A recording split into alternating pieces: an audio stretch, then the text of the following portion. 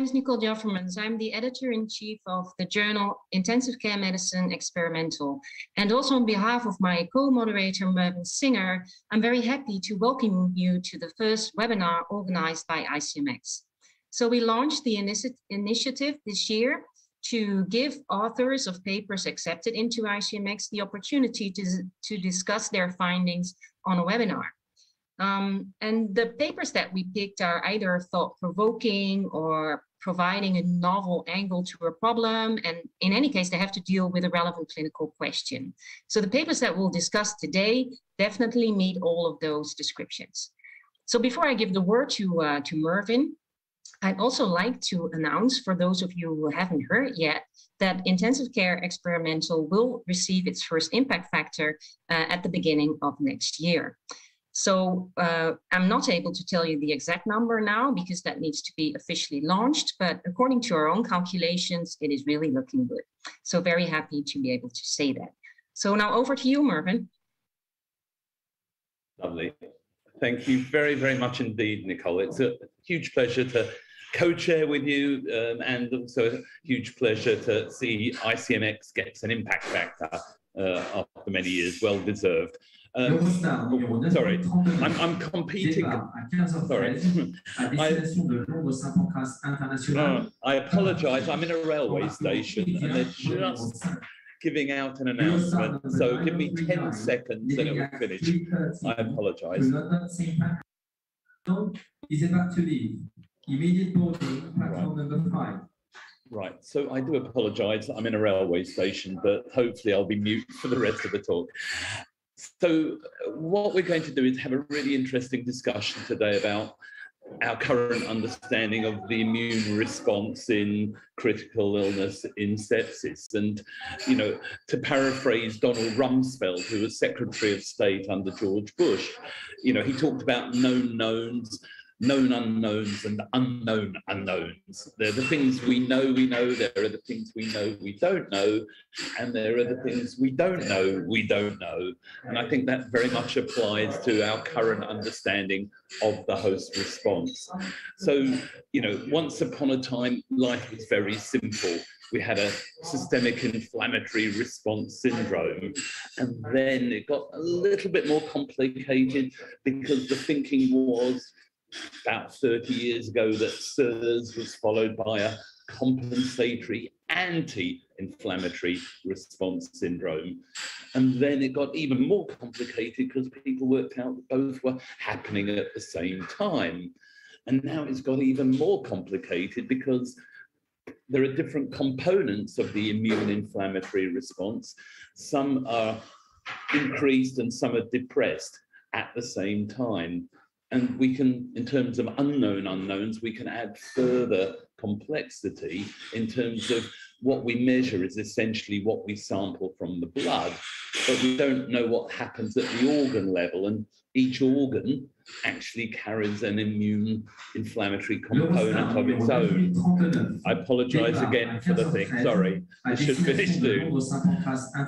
They're just calling a train to London. I'm on the X1, so I do apologize. Eurostar number 9039, leaving at 3:13 to London St. Pancras International, is about to leave. Lovely. Immediate boarding, platform number 5. So I do apologise. This is, I hope, the last time this will happen to me.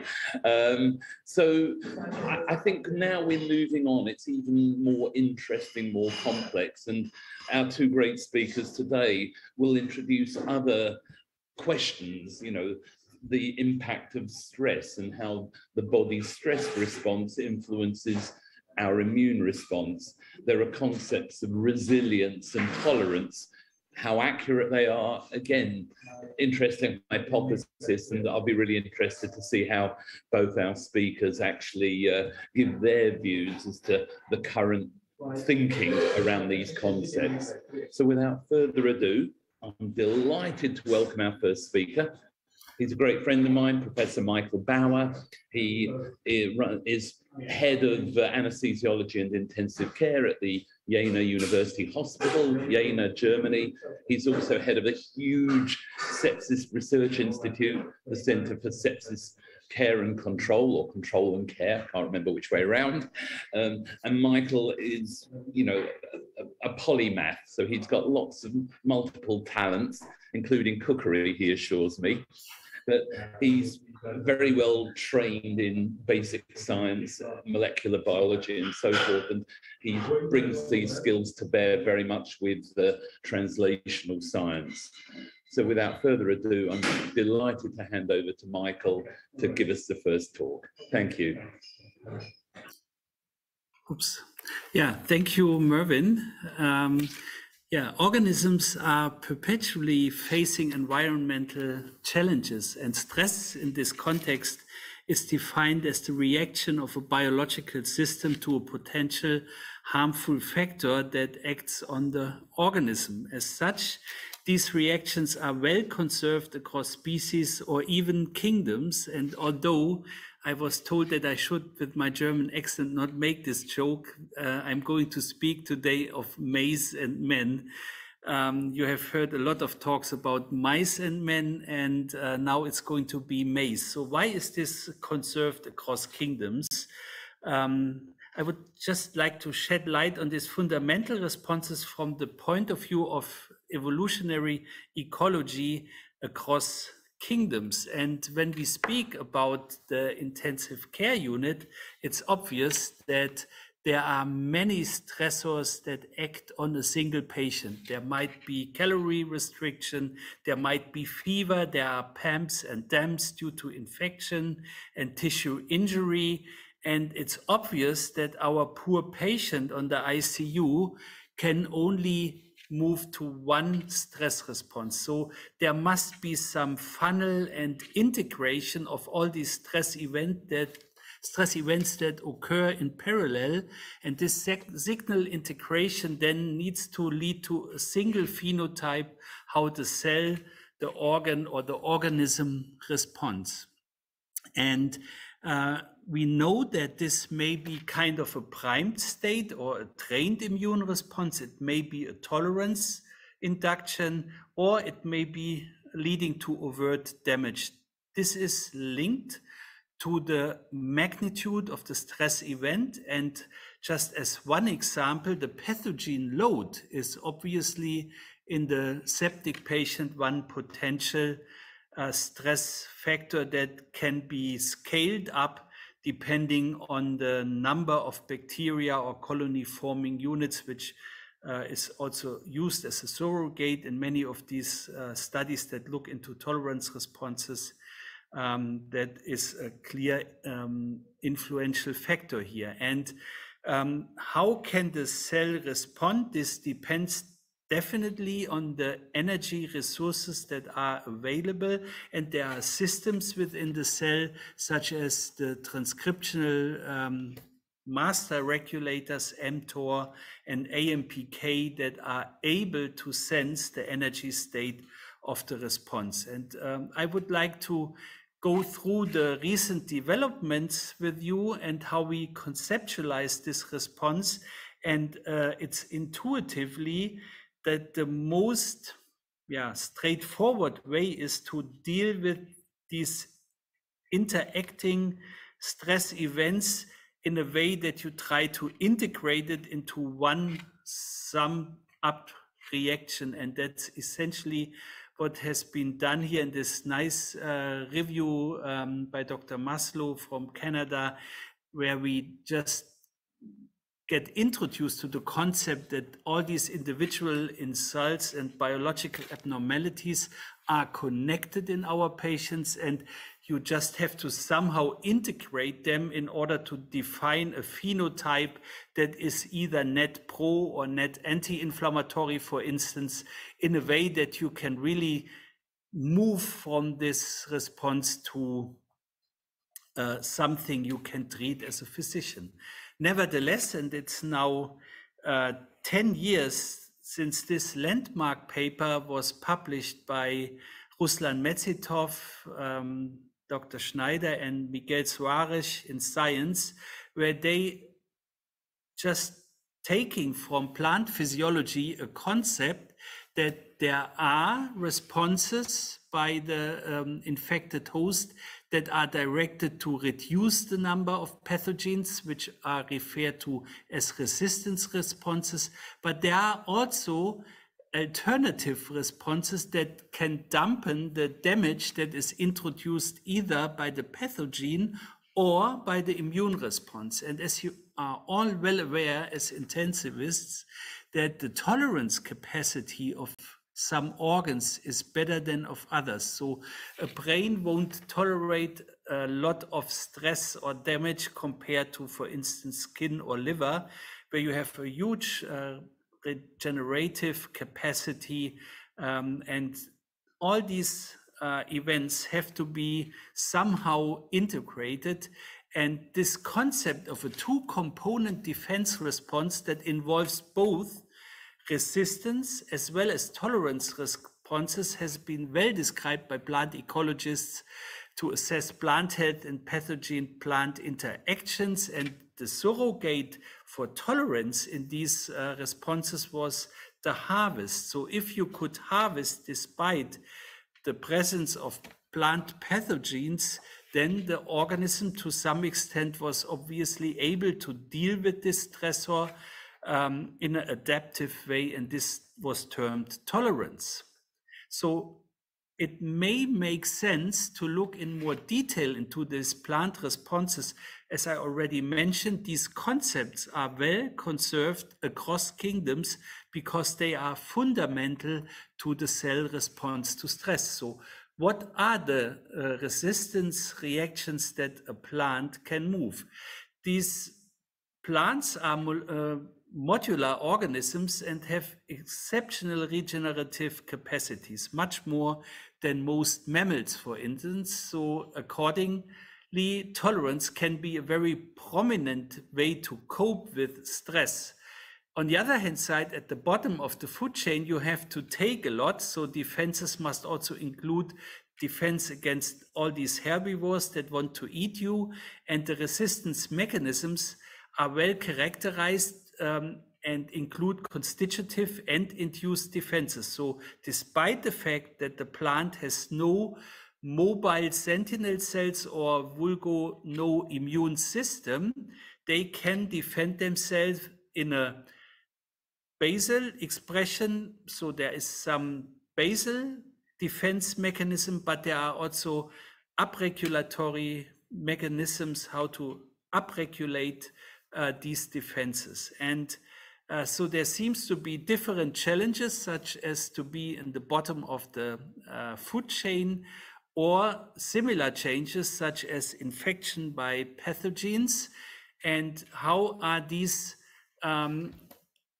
responses comparable across kingdoms? And when you look, for instance, at plant versus vertebrate immunity, it's really striking that regarding innate immune mechanisms, microbe-associated molecular PAMPs can be perceived as an example of convergent evolution, and this has probably evolved similarly in both vertebrate as well as plant cells. So there is obviously a strong evolutionary component to these response patterns. And it's obvious, as I already mentioned, that the costs of living will determine how you respond to a stress event.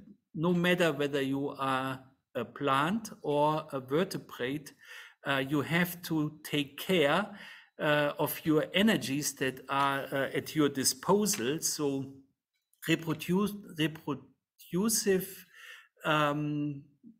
energy expenditure is going to be downsizable much easier, or you can not grow for a while, but these maintenance and repair or tolerance and defense mechanisms, they have to be maintained.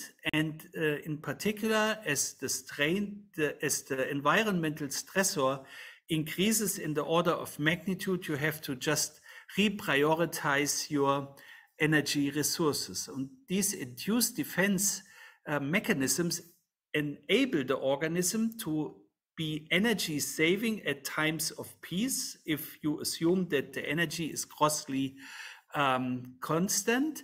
And as soon as stress occurs, you have to reprioritize your energy resources and direct more towards maintenance and repair or defense. And this is very intriguing as a concept, in particular, as the changes may also affect the available energy in the cell. So it's not just that the costs may increase, and typical for intensive care, there might also be a reduced resource. So you might have to prioritize your coping mechanisms and just avoid defense responses that are energy consuming and move more to dormancy responses, as here introduced once again by Ruslan Metsitov, who already came up with the original idea of this tolerance phenomenon. So what factors will define whether you can go into these various response patterns? So it's obvious that it depends on your regenerative capacity. So plants may behave different than vertebrates. It also depends to your overall ecological strategy and also to the resource availability. So I would like to introduce you to two theories, the optimal defense theory from plant physiology, as well as the R versus K strategy that is a fundamental principle in ecology. So the costs of living are under stress conditions sometimes fairly dramatic, and tolerance may be very fine. So you just save energy, but this also comes at no cost. So to lose a limb to save a life, you know that famous saying, is a lot easier to tolerate when you are able to regrow your limb after the stress event is disappearing, as in plants, or also in this axolotl, which is an animal that can really lose a limb and just regenerate after the stress event is controlled. And this optimal defense theory in the context of ecology would imply that the level of protection of a given organ or tissue correlates with its overall importance for the fitness of the host. So extrapolating this concept from plants, where regenerative reproductive tissues are well preserved and young leaves are prioritized over old leaves, the same may hold true for brain, liver and kidney or other organs in the human host. So let's have a look at this optimal defense theory. So you have to invest, for instance, these plants here, what they do in order to protect their more important parts of the plant against herbivores. They synthesize a compound called glucosinolate, and they have energy consuming transporters. And the concentration as a result of this phenomenon in the young leaves and in the reproductive tissues is much higher, so that the herbivores just go for the old leaves and avoid the young leaves. And when you knock out this transporter, the glucosinolate concentration is equal across the plant, and the herbivores also go for the very nice young leaves and also for the reproductive tissues. So this is an energy consuming response that you invest in order to protect your most important parts for survival. And the same holds true on the whole organism level for the R versus K strategy. So smaller plants or mice, which may be part of the problem why mice don't always lead to translatable strategies into the clinical field. These animals with small size, early reproduction, and many but small offspring, they have a different strategy to deal with stress than humans as K strategic mammals. that have a large size, delayed reproduction, few but large offspring, small reproductive allocation, and much parental care. So in the case strategic, animals, mammals, but also plants, the reproductive strategy will lead to a lot more impact, and you need to invest a lot more in repair and survival to allow evolutionary success than in these strategic animals or plants. So survival contributes more to fitness in the long-lived species relative to the short-lived species. And this is a very fundamental principle that may lead to some discrepancies between mouse and mouse data in research and the translation into the clinical context. And what is also very important in this context is that resistance and tolerance traits, they will obviously interact in determining how disease, the fitness, in this case of the plants where it has been studied, because resistance is beneficial only when disease reduces fitness, and this does not occur if the plants are tolerant and vice versa. So these two traits will not evolve independently. So they are requiring energy, they are requiring really, for instance, ATP, and they definitely interact because they rely on each other. So perhaps it's better to avoid to put these two phenomena into opposing situation, tolerance versus resistance, and rather reconciliate these seemingly opposed responses as a state of resilience where tolerance and resistance interact, and the ability of a system to return to a stable state that involves both tolerance and resistance will define how well you can deal with the stress and how well you will tolerate, for instance, infection. And this has essentially already been proposed by Hans Selye some 80 years ago in his fundamental work on stress.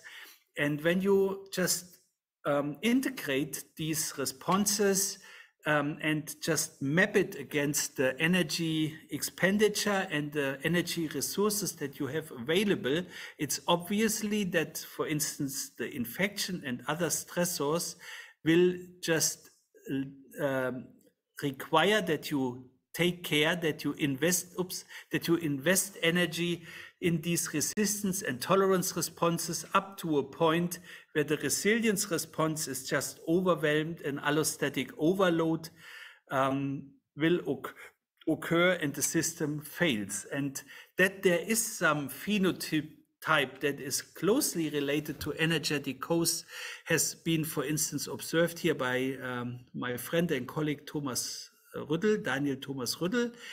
When you look here at the huge study that he conducted in more than 6,500 patients, there are two clear phenotypes that behave very differently regarding their energy metabolism.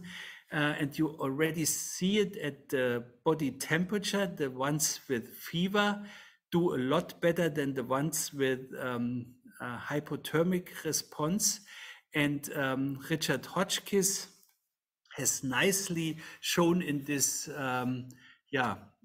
theory generating paper that was just published a couple of weeks ago in Critical Care Medicine that this state of hypothermia is associated with worse outcome, and that a therapeutic hyperthermia can be used to improve survival in afebrile critically ill patients with sepsis. So somehow there seems to be an overall hypothermic and hypoenergetic state and a more energy consuming state that are associated here also with the clinical phenotype of sepsis. And regarding the optimal defense theory, there are also clear data supporting a highly localized and compartmentalized response in various organs. So while, for instance, pro-inflammatory reactions may be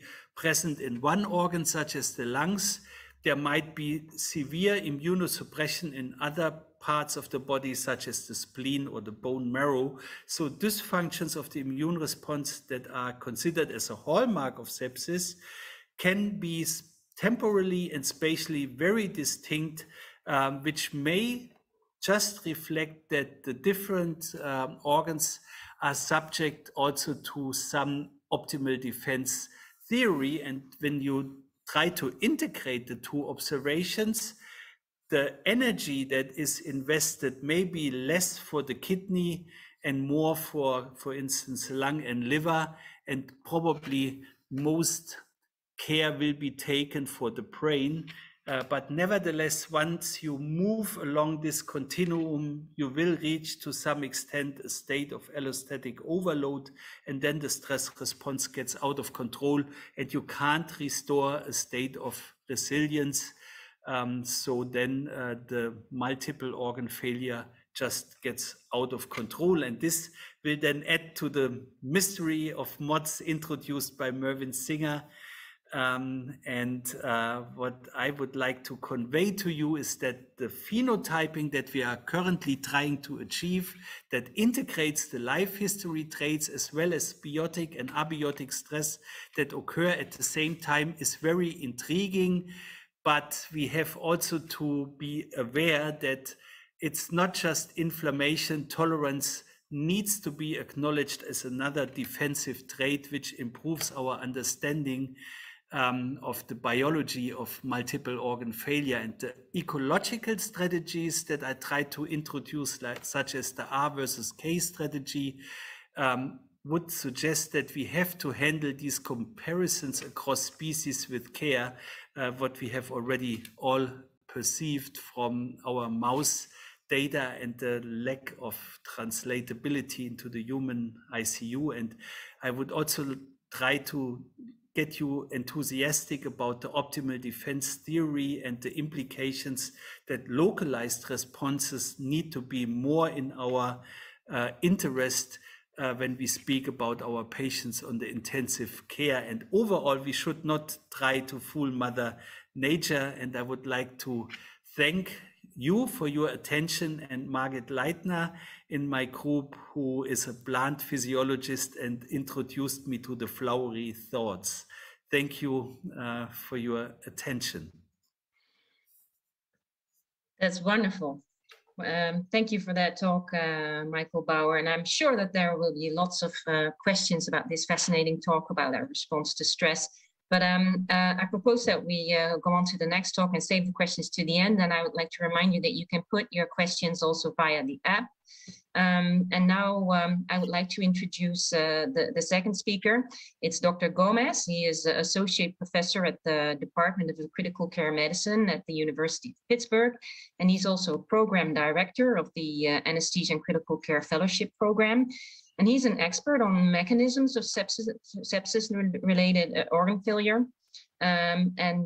He will follow up, I think, nicely with a very relevant paper, I thought, about phenotyping of sepsis, and particularly the macrophage activating syndrome. So over to you, Dr. Gomez. Thank you, Nicole. I want to thank you for the kind invitation. Very excited to be here. And of course, thank you to Professor Singer for co-chairing this session. Tough act to follow from Professor Bauer, but I'll do my best. So I'm going to talk to you about some work that we've done in this space of attempting to phenotype patients with sepsis and try to understand whether we can reach specific therapies that might be a little bit more effective than what we have so far. These are my disclosures, some scientific advisory roles with industry and some grant funding. But the tension for this work initiated a while ago with a clinical circumstance that I'm sure many here have faced. You get a patient that is 55 years old, male, has slew of comorbidities, patient arrives in your ICU with a bacterial pneumonia, rapidly develops respiratory failure, AKI, and shock, stays 1 month in the ICU with multiple organ dysfunction syndrome, and dies. A month later, you receive the patient that you could swear is the brother of the previous patient that you had. 58 years old, same comorbidities, same bacterial pneumonia, but this patient only requires high flow oxygen per nasal cannula, stays 5 days in the ICU, and survives. And we can't help but wonder, what are the underlying differences between these two patients that lead to so divergent courses and divergent outcomes, which are essentially not apparent at the clinical level with clinical features. And I think that the field has made a healthy move from understanding sepsis as a homogeneous syndrome and rather understand that this is a very heterogeneous syndrome where many mechanisms might be at play and many types of presentations in our patients can also occur. And this is just one example of many, a paper that we published with Prisimo a few years ago, demonstrating that if you use some techniques to analyze big data, you can actually identify diverse subphenotypes of patients within the sepsis universe, and that they actually fare rather differently in terms of their trajectories, their organ involvement, and their outcome. So I would submit to you, though, that this is barely scratching the surface, right? Because if phenotypes and subphenotypes give us a little bit of an understanding of what's going on, and furthermore point us towards the development of effective therapies, which is what we all want as physicians, I would suggest that perhaps diving into the understanding of the true endotypes would be a valuable search. And so we're talking about the same language here. Phenotypes are, of course, specific set of traits resulting from interaction of genotypes and the environment that result in that specific trajectory. We could call that sepsis. A subgroup of phenotypes are a subgroup with specific multidimensional characteristics within that phenotype. We could call that septic shock, if you will. But then the endotypes are these biological subgroups that are defined by a distinct mechanism within that phenotype, and therefore are susceptible to specific therapies or potentially susceptible to specific therapy development. Now, the other subgroup that is interesting to look at are those patients, those subphenotypes that perhaps are responsive to a specific treatment, that perhaps you haven't fleshed out entirely what the actual mechanism of disease is, but you were able to demonstrate that if you expose these patients to a specific drug A, they respond favorably and do better. So can we attain these endotypes? Can we get there? And I would submit to you that, yes, there are several lines of investigation that might get us there. Of course, the hypothesis-driven experimental work with the caveats of translation that Dr. Bauer was mentioning, that we've all suffered through. The reappraisal of randomized clinical trials, the many, many negative clinical trials that we have had, is probably a source of a lot of data to try to reinvent how we understand sepsis. And further, of course, as you saw from the previous example, unsupervised and data-driven approaches that help us parse out these subgroups of patients within the septic universe. So the interesting work by Vida Shakuri is what got us very interested in this presentation of macrophage activation syndrome within the concept of sepsis. Macrophage activation syndrome, or MAS as we will call it from now on, is a state of hyperactivation of the immune system in response to a trigger that is characterized by a deficiency in the immune system, which is essentially a deficient natural killer, cell cytotoxic functions, which leads to unchecked expansion of the activation of macrophages, leads to a cytokine storm that ends up damaging organs and causing unacceptably high death rates. MAS is a newcomer to critical care and critical illness, although it's been there for a long time in other patient populations, like the rheumatologic patients and patients with malignancy. And MAS has been considered part of these hemophagocytic lymphohistiocytic syndromes, of which, of course, the prototype is the familial HLH, where the culprit lesion is a biallelic genetic mutation in a specific pathway that deals with NK cells being able to do their job, which is mutations in the perforin and granzyme pathway. And we'll talk about that later. However, that's not what we see in our patients.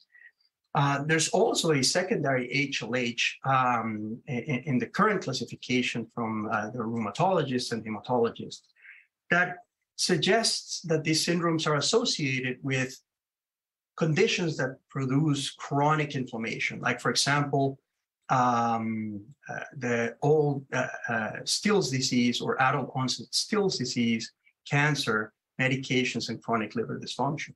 And there have been some data suggesting that there might be not homozygous, but heterozygous mutations within these same pathways of NK cell function that actually might contribute to this in the context of stressors or triggers like viral infections with cytomegalovirus and Epstein-Barr virus. And of course, the newcomer is a MAS like sepsis or MOTS. We still don't know how to call this. The Professor Giamarellos has called this macrophage activation-like syndrome.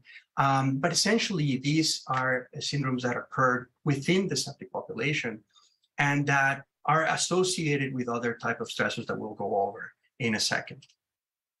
So one of the key challenges to translate this into clinical practice is that the diagnosis of MAS is extremely challenging. Most people use the HLH 2004 score, which is a very complete score, but to detect HLH. And remember that this is being borrowed from these other concepts of the hemophagocytic syndromes, which is composed, of course, of a molecular diagnosis, trying to identify these mutations that we talked about.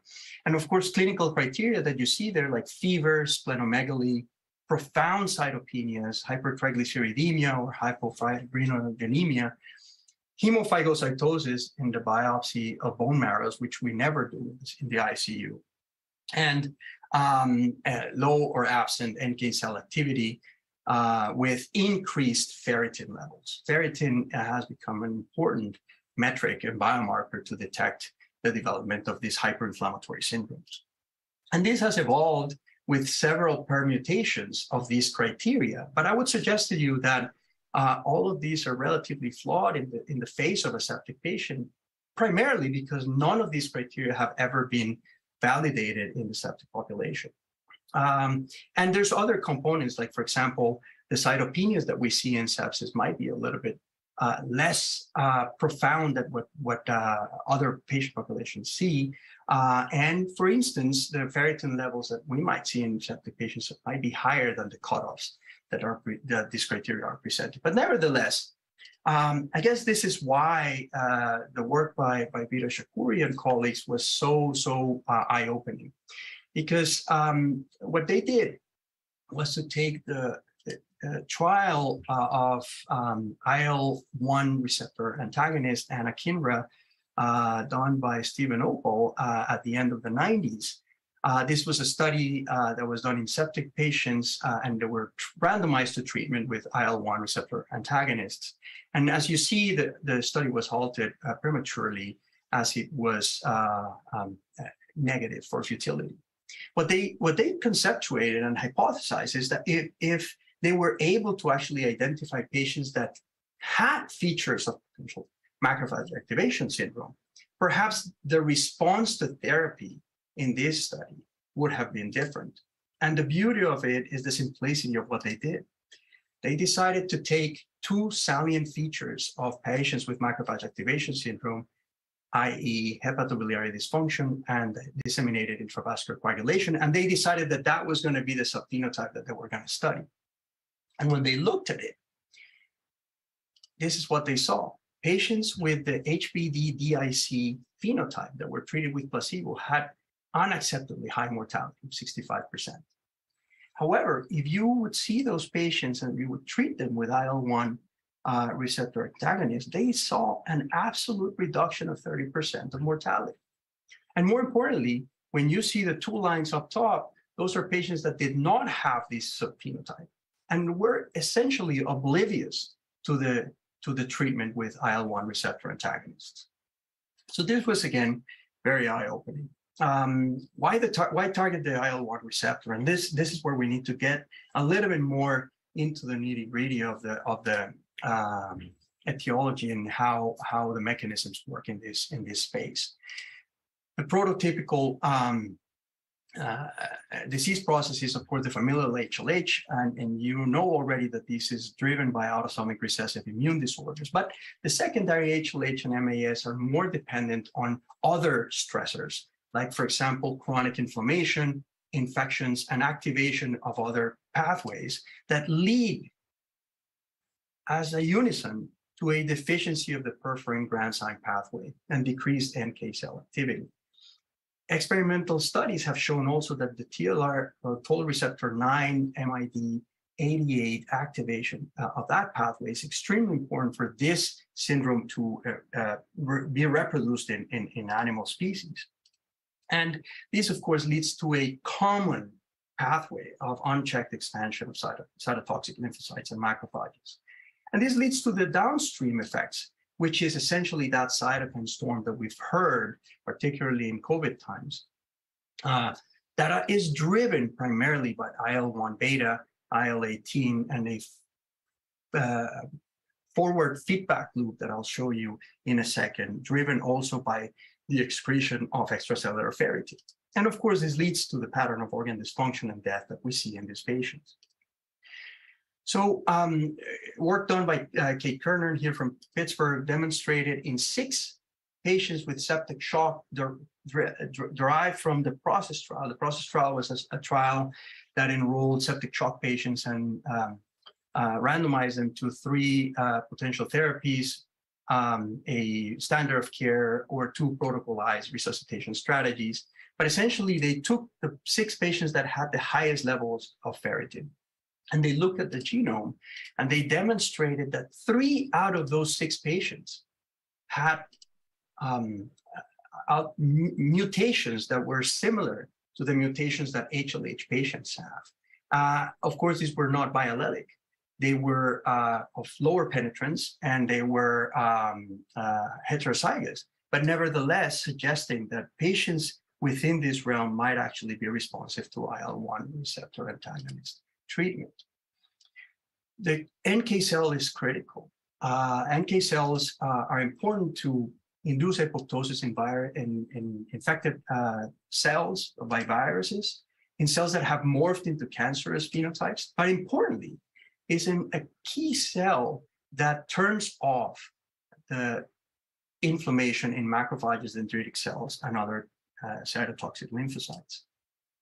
They do that by secreting these granules with granzyme and perforin that open pores within the target cell, inject the granzymes, and initiate a caspase driven or led apoptotic event that leads to the death of that target cell. And that target cell releases a key signal that is also caspase mediated that releases the contact of that natural killer cell from the target. This was beautifully demonstrated by Boss Koboynik in his study. Here you're seeing the cytotoxic lymphocyte and the target cell, and you see how the progression goes, in which the cytotoxic lymphocyte touches the target cell and then dumps in there all these granzymes that will lead to the development of apoptosis in red, as you see here. And you see the cell, the target cell here, becoming more rounded, which is a sign of apoptosis, and how the cytotoxic cell just detaches from that cell. Well, see what happens. Oh, by the way, this happens very quickly, six minutes. See what happens when you have absence of perforin or absence of granzymes A and B. And I'll summarize it for you. No apoptosis of the target cell, meaning that now your macrophage that was activated will continue to ride activated. And second, the time of contact increases dramatically, and that has important implications for the cytokine production. Look, when you have absence of these enzymes as compared to wild type, you see dramatic increments in the spillage of inflammatory mediators by CD8 T cells and NK cells that can go 30, 20, 80 times higher than than the cells that actually have these enzymes on board. So of course, this leads to this macrophage clonal expansion and cytokine storm. And this sort of figure puts it together. And I want to emphasize in this figure that feed-forward loop that I was talking to you about. As PAMs and DAMs are released during sepsis, the activation of TLR9 pathways lead to inflammasome activation and the secretion of IL-1 beta and IL-18 that lead in the liver particularly to the release of ferritin. And ferritin is an important mediator of an increase in expression of TLR9s and feedback forward loop, secreting more and more IL-1 beta and IL-18. In addition, sepsis induces high levels of IL-6 and IL-10 that lead to dysfunction of the NK cells and to a decrease in the response of the NK cell to IL-18 because of a downregulation of receptors for IL-18. And this is important because the NK cell, I told you, was the police. These are the cells that will say, well, you need to stop your inflammation right now. And therefore, you have an unabated production of cytokines that leads to sufficient injury. And therefore, the use of IL-1 receptor antagonists might be very instrumental in at least halting this cycle. If you will, the analogy is that these patients are essentially in a car that is speeding away without brakes. And if you can actually, at least with the IL-1 receptor antagonist, take the foot off the gas, then you might actually give these patients a shot. So this leads to what we did. This is our study where we essentially tried to describe the frequency of this HBD-DIC subphenotype in a contemporaneous cohort of patients with septic shock. And we tested two hypotheses. The first of which is that HBD-DIC subphenotype would be characterized by a molecular signature that resembles that of patients diagnosed with MAS. And the second is that this subphenotype would be an independent risk factor for death. We designed a nested case control study using patients from the PROCESS study that I told you about before. The PROCESS study enrolled 1,300 patients in 31 hospitals in the US with suspected septic shock with these criteria that you see here. And as I told you, they were randomized to different therapeutic strategies. The comparison was, of course, sepsis with the HBD-DIC subphenotype versus patients with sepsis without that subphenotype. And we defined hepatobiliary dysfunction as the liver sequential organ failure score of more than 1, and DIC as platelet count less than 100,000, or INR of more than 1.5. We studied the primary outcomes, the frequency, of course, of this subphenotype occurrence, the differences in cytokine panel between those two groups, and all-cause mortality with secondary outcomes, including hospital mortality. So the first thing we saw was that our numbers resembled those that are reported by Shakuri et al. Before. We found 6.3% of presentation of the HBD-DIC syndrome as compared to 5.6% by Beta Shakuri and her group. Now, Professor Giamarellos published a paper recently denoting this concept of the macrophage activation-like syndrome, which is defined a little bit differently because they use the H-score or the HBD-DIC criteria, but using the ISTH criteria for DIC. So it's a little bit more stringent, and they reported a little bit of a lower proportion of patients developing this syndrome.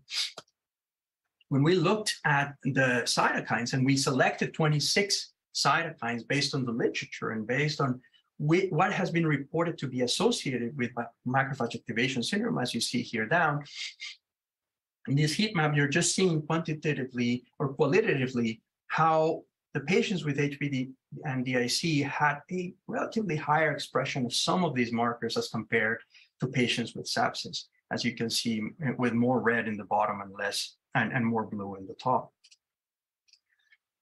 When we did the head-to-head comparisons, we found that 21 out of 26 biomarkers were different between sepsis controls and the sepsis patients with the HBD-DIC subphenotype.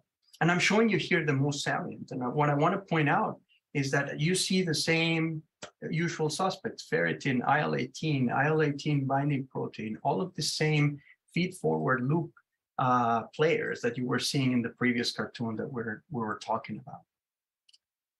And this model of 26 parameters, when we created a model of these 26 parameters to predict the development of HBD-DIC subphenotype, we found that it was highly predictive. And when we did individual comparisons of the predictive capacity, you again see the IL-1 beta family, including IL-18 and IL-18 binding protein, very high in the list there. Now, ferritin was probably the best predictor for mortality in this cohort, which is also important in terms of the clinical prognosis and prognostication of these patients. When we did the model to predict now 90-day mortality, we found that these 26 parameters were very, very useful with very high predictability. And we found, of course, that patients with HBD-DIC subphenotype had a massive increase in hospital and 90-day mortality, as you can see in these figures. Now, in full disclosure, the HBD-DIC patients had more chronic liver disease, more Apache score or higher Apache scores, and higher comorbidity in disease. So the next question we asked was, well, is it an independent risk factor for death when we include all these covariates into play? What we found was in the match cohort, it was an independent predictor, the presence of this subphenotype. If we use the total cohort of the process trial, we found the same thing. And furthermore, if we included chronic liver disease, because remember that the liver SOFA doesn't differentiate between chronic or acute liver dysfunction, when we included those patients that had chronic liver disease, still the presence of the HBD-DIC subphenotype was revealing in terms of predicting 90-day mortality. So with this, I'll conclude that sepsis is a heterogeneous syndrome driven by multiple mechanisms, that the identification of endotypes and therapy-responsive phenotypes is critical to establish effective therapeutics, that this HBD-DIC subphenotype is a simple clinical strategy that can identify septic shock patients who portray biomarkers that are very similar to those displayed by macrophage activation, patients with macrophage activation and can progress with high mortality. And I would submit that this is a strategy to perhaps enrich future clinical trials where we're trying to test these novel therapeutics in order to provide better care for our patients. So with that, I just want to thank my mentors and my collaborators. Renee Anderko was the first author of this paper, and she's a fantastic researcher. Scott Khanna and of course Vida Shapuri, who was also part of this effort, and the process investigators, of course, are funded. With that, I thank you for your attention.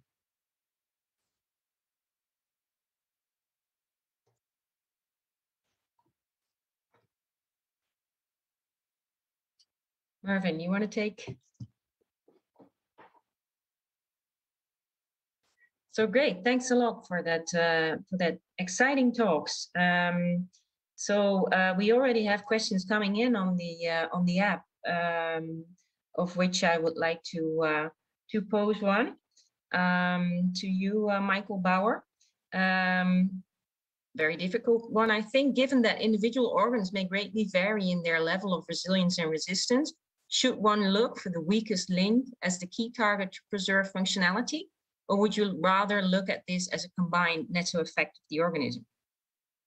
Actually, I guess I should hand over this question to Mervyn Singer, who introduced the concept of multiple organ success some 10 years ago or so, or even 20 years ago. I guess it's very difficult to translate the optimal defense theory into a clinical practice, because I guess what is really intriguing. Hernando nicely showed us the role of apoptosis in cell models, but when we look into the organs, we see very little cell death. Even at autopsy, the organs look pretty much normal, and I guess we have still not the magic treatment to reverse this state of dormancy or failed stress response. I guess that we start with some really intriguing net responses such as the macrophage activation syndrome, and hopefully will improve patient care. But this overall topic, how to resolve organ dysfunction in the context of a failed stress response, is going to be a tough one.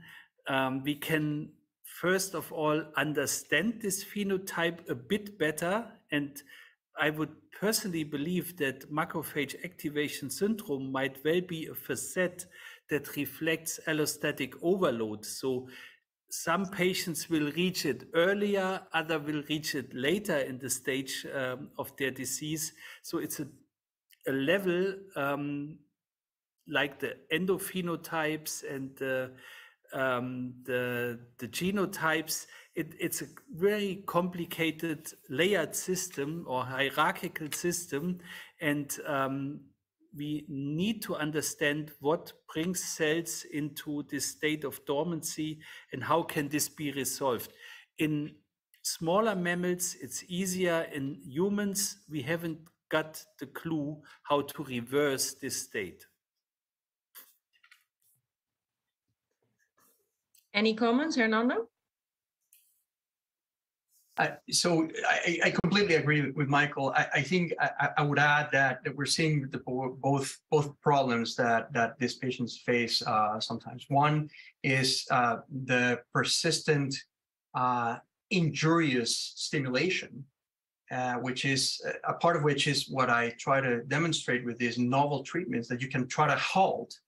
But the other side of the equation that has to be taken into account, which hasn't actually, is this concept of tolerance. Once the organs have shied away and stayed in this dormant phenotype, how do we get them to restart? What are the mechanisms that initially lead to this dormant state? And how can we get into those mechanisms to try to jumpstart the car again and get the patient going? Because most of the times the insult has gone by, there's no further infections, although there's questions about reinfections with viruses and so on and so forth. But some of these of the times is the problem is that these patients cannot actually restart their organ function, and then they end up actually most of them dying after the families just decide that enough is enough. So I think those two components will be very important moving forward to try to understand how to get these patients out of this hole.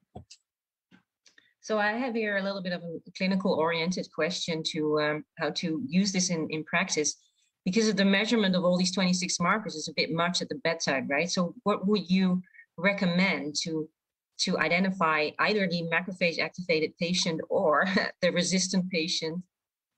Maybe first to Hernando. Sure. So I'm a bit biased because we did this work, but I would submit to you that yes, with a little bit more validation work, perhaps, and perhaps including these concepts into enrichment of clinical trials, we can actually use the HBD DIC features, right?